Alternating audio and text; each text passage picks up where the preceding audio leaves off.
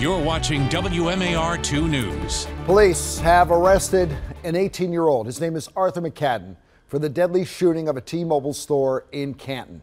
Here's a look back at the scene back on April 30th.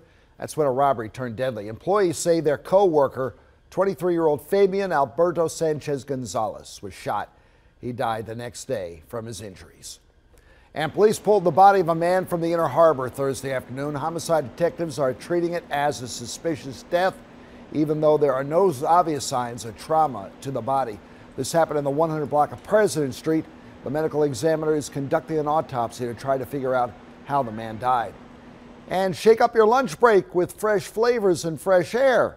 Pratt Street Market is back in downtown Baltimore. The long-standing tradition put on by the Downtown Partnership features a rotating line of food vendors and artisans, and the market runs every Thursday from 11 to 2 and starts at the corner of Light and Pratt Streets.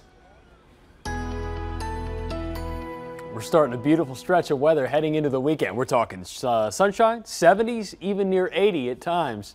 Here's the warm-up for the weekend. A few clouds stick around, but we'll stay dry. 75 and sunny on Sunday, the pick day of the two, but we got options here. Dry to start the week, and then we'll turn more active by Tuesday, Wednesday, Thursday. It's another round of light scattered rain, far from a washout any one day, but rain is back. Enjoy the dry time for now. Jamie? Thank you, Chris. Click with us online at WMAR2news.com for updates on top stories and breaking news. Also for news and weather while you're on the go, download the WMAR 2 News app in the App Store. Thanks for watching. I'm Jamie Costello.